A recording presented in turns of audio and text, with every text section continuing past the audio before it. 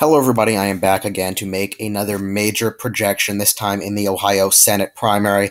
I can project that J.D. Vance will win the Ohio Republican Senate primary at this point.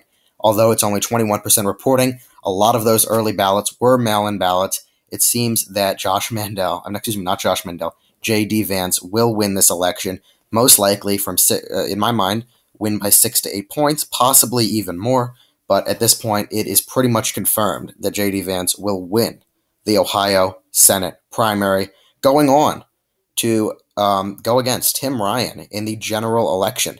If J.D. Vance ends up winning the general election, he would become one of the most right-wing senators in the United States Senate. So a very big win for those Trump-backed people. We, of course, have to see Ted Budd in North Carolina. We're going to probably be seeing a endorsement in the Arizona Senate race soon, most likely Blake Masters, Adam Laxalt. So a lot more conservative people are getting in. J.D. Vance, at this point I can project, will win the Ohio Republican primary.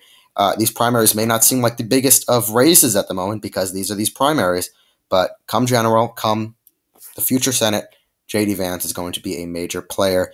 As everyone knows, he at first did not support Trump, as did most of these people, but he is the one who came around the most. Trump came out and supported him. Josh Mandel, about 5 points below Vance, and then Matt Dolan, of course, slightly behind Mandel. Matt Dolan will not win this primary. That I do not believe. I believe it's J.D. Vance. And, you really see the remaining people behind him. At the moment, it looks relatively close, but I can project that J.D. Vance will win this primary. You can mark my word by that. Most likely 6 to 8 points, possibly even more. Anyway, that is really all that I have for you at the moment. I will continue to update you throughout the night, hopefully, possibly not exactly through videos, but through other means. But yeah, that is what I have for you. Please make sure to go ahead and subscribe to the YouTube channel. Let's get to 550 subscribers.